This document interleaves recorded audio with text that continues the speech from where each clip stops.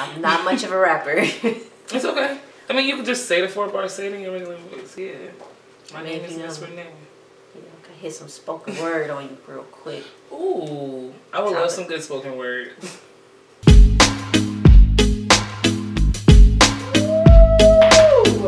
All of it! What's cracking, people of the universe? It's your girl Rosabelle. Thanks for tuning in to my video and thanks for vibing with me. Today I got my girl Ms Renee on the show from her podcast, Ms Renee Say. James might beat me. You already know that she's playing wordplay. The rules of the game are simple. She has to give me 4 bars in 10 seconds about 1 word. If you don't, you'll get the buzzer. You can sing a song that you know, you can rap about it, you can freestyle, you can talk about a topic, but you gotta give it to me. Yes. Are you ready for your first word? Yes. Okay. Your first word is between.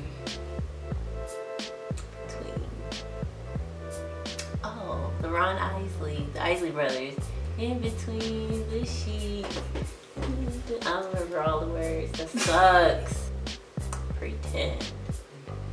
So, I think people need to stop pretending to be something that they aren't. Stop stunting for social media. Stop trying to live a way that you're not. Just for likes and follows.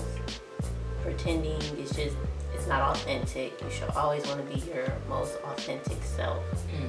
Because being you is easy. It's you. Trying to be someone else is hard. So just be you. Just be you. I like that. Because I've been working on myself this year. Just being me, finding myself and staying true to myself. That's me. That's what I've been working on. So I like that. Your next word is candy. Candy. It's always. Run the first one. Oh god, it's just always. Oh, because I started thinking about what was the D for it? That song when it was like candy girl.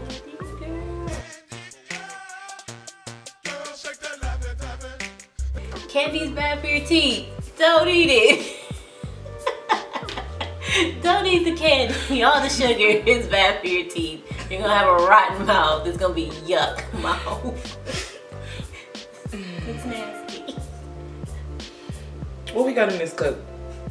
This is Color Rossi. What flavor? Sangria. We did it on Rossi. Chili. Rossi. Yeah. Hey, because I'm in the club sloppy. Okay.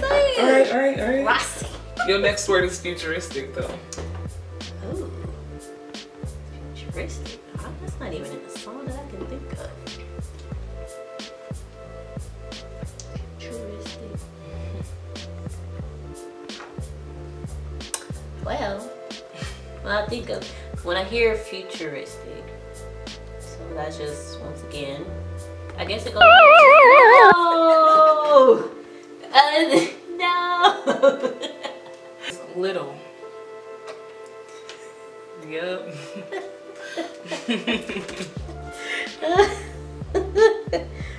Little. Yep. Oh, wow. I'm not gonna say what came to mind when I first heard little. Sorry, fellas. So little. I got nothing. I really do. I don't got nothing. Your next word is pole. Huh? Pole. P-O-L-E. Oh, like a stripper pole. Like a stripper pole. Let's see. Dang. Pole. Yep. I be coming up with the song, but I'll be knowing the word. Because while laying Meg Thee Stallion got the pole dancer song. But this sucks.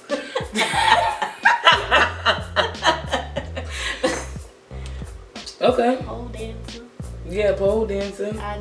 Pole dancing. It's actually good exercise from what I'm told. And there's a lot of pole dancing classes out there. You have to have a really strong core to pull some of them stripper poles off. Like the girl who fell off the pole? That was so Like I said, Ms Renee is a podcaster. She has a podcast, Ms Renee Say. How did you get into it? Originally I wanted to do YouTube, but the camera makes me nervous. So podcasting was just easier. Okay. So, and then I've been told I have the voice. I have a good voice for podcasting, so it just kind of meshed together. I remember when you were talking about wanting to do videos, and I was really happy when you decided to be a podcaster. I'm like, yes. And then the topics that you picked. Tell us about Ms Renee Say. So, Ms Renee Say is a podcast, like she said. On the podcast, listeners can share their wildest and craziest stories about sex, love, and relationships. So that's pretty much it. People send me their stories. I read them anonymously on the channel or podcast and talk about them, give my thoughts, reactions to it. Depending on the topic, if there's like fun facts about it, I'll give fun facts because I'm kind of a nerd that way, where I like information. Ooh, I like so giving putting people a little twist on it. You gonna learn something. You gonna learn something. So. I love that. Okay, and how long have you been doing this for? I literally just started last month. Okay. So a month in, how's it feeling? It's there. It's definitely new for me. It's a new experience. It's a new lane because I never thought about podcasting. I didn't even know about podcasts. Like I've heard about them. Like heard about like Joe Budden having his podcast. Yeah. But I didn't really know too much about podcasting. So I'm really just learning as I go. Ooh, okay. And the topic, how did you fall into that niche? It's my favorite topic. I love talking about love, sex, and relationships with people because they're most relatable subjects. So like with, like everyone has had sex, maybe. There might still be virgins still out there, but everyone's experienced some type of sex, some love, relationship. There's an experience there. So since everyone's had that same experience, that kind of makes us all come together. That's human. It just shows your human side. It's not like religion or politics where it's this against this, or it's just same. It's just yeah, it's just most relatable because everyone. It's pretty much kind of we all do the same things. There's just different things involved. Different people, it's just different all personalities. Different personalities, different scenarios. Like there's just different things, and so a lot of times, because I think everyone's experienced something wild, something crazy at least one time in their being an adult. Yep. So it was so crazy. I would say it's so crazy that sometimes, you know, when it happens to you, like nobody would believe me this happened. Exactly. So if those are the type of stories you have, those are the type of stories I want. Yes. So send them in, please. Send them to me, please. How can we do that? So you can send your stories to MsReneeSay@gmail.com. It's gonna be down in the description box below for any of these links, just in case you guys didn't catch them. So scroll down, click them, make them blue, watch her stuff, listen to her podcast, follow her Facebook page. Yes, there is a Facebook page. It's Ms Renee Say.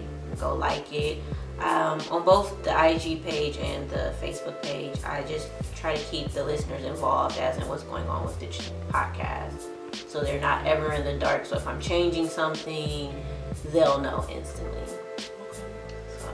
Oh, I like that. Make sure y'all stay within the community, stay alert, be aware, and subscribe to our podcast. One last thing.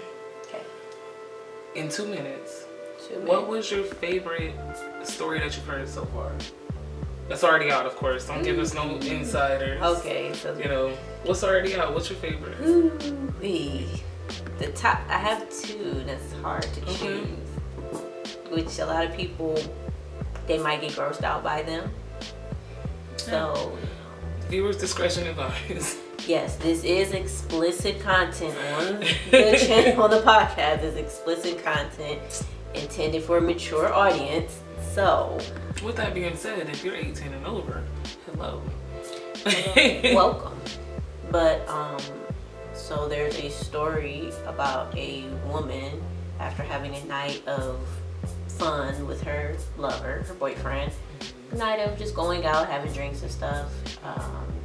She wakes up in the middle of the night to go grab a Powerade bottle because she's tired, she's thirsty, and come to find out he peed in the bottle, and she ended up drinking some of the pee by accident. She didn't know he filled the bottle up with pee. She thought it was her Powerade.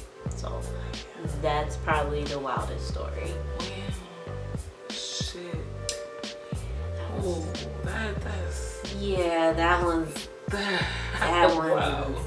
So, I mean, yeah, she definitely freaked out. I was grossed out by it.